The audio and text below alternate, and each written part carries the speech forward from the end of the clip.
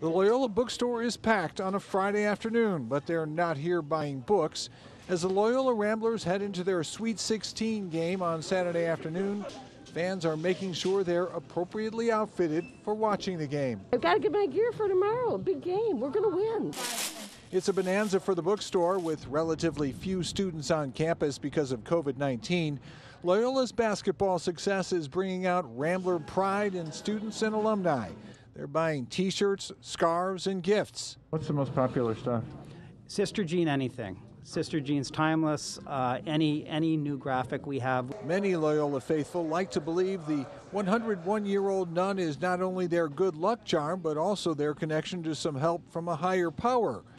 Loyola's director of Catholic Studies, however, says that's not necessarily part of the Catholic school's teachings. God doesn't play favorites. People who interpret God think sometimes that God plays favorites, but it doesn't. That kind of thing doesn't match any theology that's worth its salt. In fact, if God did play favorites, he'd have a tough time this weekend. Loyola is one of 6 of the Sweet 16 schools with a religious affiliation.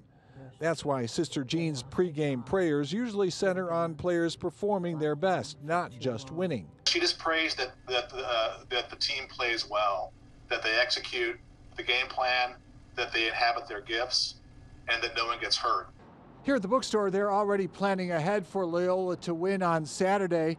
Once they make it to the Elite Eight, they'll take over this space so they can sell even more Sister Jean merchandise. Hey, if you like that video, be sure to subscribe to our ABC7 Chicago YouTube channel.